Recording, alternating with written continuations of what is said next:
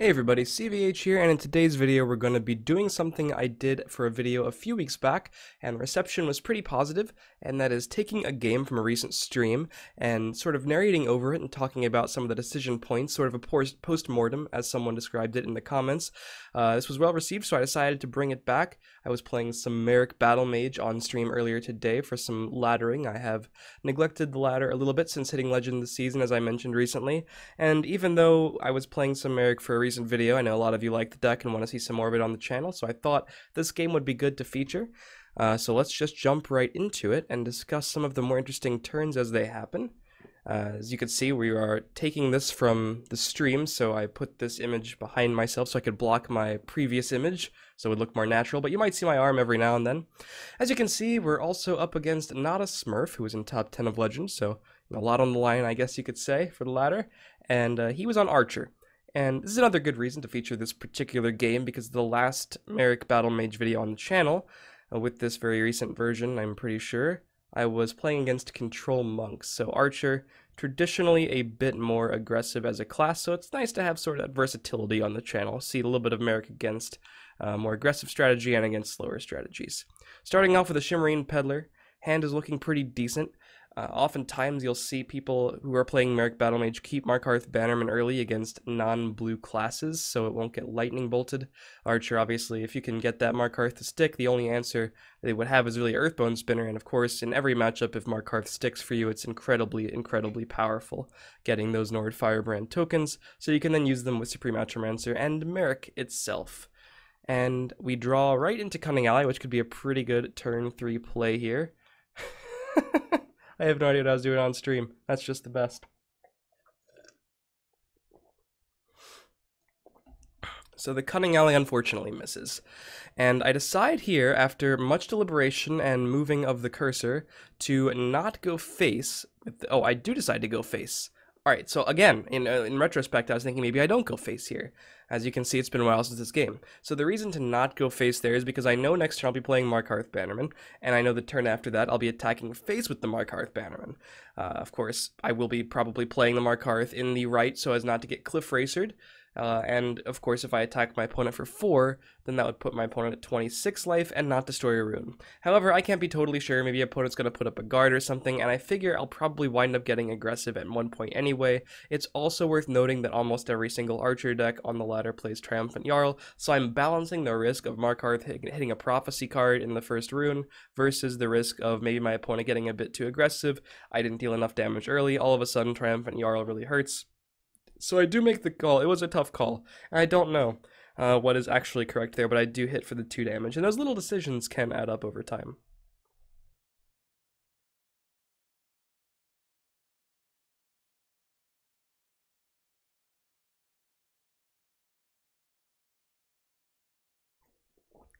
My opponent makes the call to Shadow Lane a House Kinsman here. House Kinsman, not normally seen too often, and this turn, of course, I know I'm going to be dedicating my entire turn to the Markarth, so I didn't destroy the rune with that 3 damage Cunning Ally attack. I wanted to make sure I didn't need to respond to anything, I could just develop the Markarth. Unfortunately, he did have the one important answer to the Markarth in the Earthbone Spinner, but fortunately, it turned around. I do have another Markarth, and this one looks to be pretty safe. More or less. The biggest threats besides Earthbone Spinner are anything that deals a point of damage, plus finish off, or Leaf Lurker. So at this point I was just hoping my opponent wouldn't have that. When I see this Skaven, I get a little disappointed because I'm thinking he probably is going to have the finish off, but he doesn't. Just playing the Goblin Skulk and trading with the Cunning Ally. So definitely going to get 2 Nord Firebrand tokens there. So let's see what I decide to go with this turn. Ideally, I would like to protect the Markarth, but I know in my heart that it's probably going to get Leaf Lurkered next turn. That would be one reason why he would play the Skaven, is to set up a Leaf Lurker. Even if I clear the rest of the board with actions from my hand or Shackles with the Harpy, it could still be susceptible to Leaf Lurker, which is not a card that he would have been able to play alongside Skaven last turn. But my Markarth's going to still be damaged, even though I will make sort of an attempt to keep it alive. There's always that chance they don't have Leaf Lurker, and the benefit of getting another attack with the Markarth is pretty huge, so I decide to go ahead and ward, even though it gives the Leaf Lurker a bit more value. The upside to that would be tantamount to almost just winning the game on the spot. It's just insane. So he's going to have Shadow Shift the Skaven over, take a favorable trade on the non-warded Wardcrafter. I did want to develop something in the left there so I could start taking back the field lane, but I didn't put the Wardcrafter and the Harpy in the same lane so as to not make future Skaven Pyromancers worse. But here's a turn that Merric Battlemage would like to be in a lot of the time, which is the Ice Storm leading into the Atromancer turn. So I'm just going to hit for 2, because I know Atromancer is going to destroy a rune next turn when I play it, dealing the 4 damage regardless, and simply use Storm after that to clear the entire board, including my own guys, knowing that he can develop a bit on the clear board, which is not usually great, but Atromancer will be more threatening than whatever he'll be able to play. So in this turn, the big decision here isn't really what to do as far as which big creature do we spend our Magicka on. The question is really where to send the Nords. Just doing the math in my head during this little downtime here, deciding whether or not I want to send the Nords to face, or whether or not I want to use them to clear the House Kinsman, which is eventually, I believe, what I go with, because otherwise the Kinsman would be able to clear my 5/3 Flame Atronach on the left. But I do think I hit a Prophecy here. No, I don't hit a Prophecy. That's good. See, it's hard to remember these games after the fact, so it's nice to look at. Get my opponent down to 14, then he heals up to 17, and getting pretty lucky myself. That's the Prophecy. The House Kinsman triggers, hits me down to 24, and I get to get a free Lightning Bolt on the Skulk. So last turn, my opponent had all of the initiative on the board, and this turn, I have all the initiative on the board, thanks to a little bit of a timely Prophecy. Fortunately, I would have been okay with the situation, even if I hadn't gotten lucky with the Lightning Bolt. The Goblin Skulk not too threatening on turn 8 or 9, as it would be on turn 1 or 2. And frequently is. So Skaven Pyromancer and the Sharpshooter Scout going to clear up my Atromancer. And a Merchant's Camel. Now this really threw me off, because you normally see Merchant's Camel in the Swindler's Market Archer decks, because it's a pretty good card for combo decks, allows you to cycle, but as far as a mid-range deck is concerned, which is most Archer decks, it's pretty poorly statted. I don't think there's any way around that. It's just horrible stats for 4-drop, doesn't really trade, doesn't really push too much damage. So I was informed by chat that there was apparently a version going around that was part mid-range, part combo. So, I didn't really exactly know what to expect after seeing the camel. Pretty interesting stuff there. But I do decide to just push my aggression here, with the Sentinel Battle Mace. And this is freaky too, because I go in for the 9 damage to set up lethal next turn, and or hopeful lethal next turn. And 2 Brotherhood Slayers pop out. So all of a sudden, that's a lot more damage than I anticipated.